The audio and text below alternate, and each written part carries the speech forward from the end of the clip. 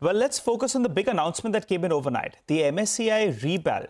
We have Sriram Velayudhan of IIFL who joins us. Hi Sriram, good morning. Thanks a lot for joining us here on CNBC TV18. Well, on HDFC Bank, the disappointment is that this rebalance will be done over two tranches, not one. So my question to you is, what is the potential inflows, stock price impact in tranche 1? And is there any risk to tranche 2? Because back of the envelope calculation suggests there is unlikely to be one. Go ahead. Yeah, hi Nigel, good morning. So largely the market expectations centered around the weight up happening in one tranche. But now what the index provider MSCI decided is they will be implementing it in two tranches. In the first tranche, we are anticipating inflows of roughly $2 billion, which is around 3 days of volume impact and roughly 6 to 7 days of delivery impact. So what I believe is 1.8 to $2 billion is still significant. I definitely wouldn't consider it as a negative. Stock might see some a weakness as such to start with, but I believe it should gradually recoup. As I said, 1.8 to $2 billion is still on the higher side. It's not lower by any means. Now, what caveat the index provider has added is they will be evaluating the foreign room in HDFC Bank.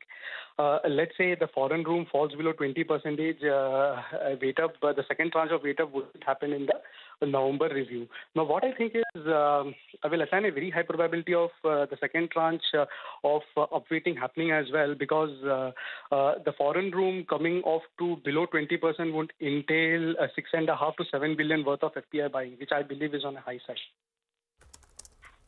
Okay. So, Sriram, so HDFC, the impact is going to play out in two parts now. And I think you mentioned about 1,800. That's the figure that we're working with in terms of the money coming in. You think much of this is already factored in the stock price? Obviously, when the eventual money flows in, we'll see that kind of impact. But going forward, how do you expect the stock to shape up, given the technical event and the next one now in November? Yeah. So looking at the positioning aspect here, so in terms of open interest stock on the futures leg, HDFC Bank on the futures leg carries an aggregated open interest of roughly $3.5 billion. All of it we cannot consider as prepositioners. So when the month began, it has roughly added 150 to 200 million worth of open interest, which again is on the higher side. So as I said, 1.8 to $2 billion is still on the higher side. It's not lower by any means. So from with due respect to fundamentals, the weight up event should have a positive impact in the name. Because I'm assigning a high probability for the second tranching also to take place in the November review. Sriram, any other stocks which should see action? Zydus, Prestige, Dixon, or you think most of this is already in a way played out? Prashant, most of the names have played out because the 7 editions were largely in line with the street expectations. It's factored in according to me. Okay, all right. A quick word on the Adani Group stocks as well. MSCI has lifted the embargo on them. How do you read this? Yeah, so in another development, MSCI finally decided to lift the embargo on the Adani Group names. For the last 1 year, the index provider was not incorporating the shares and float changes with respect to Adani Group. In a welcome move, they have lifted the freeze that they had in place for the past 1 year.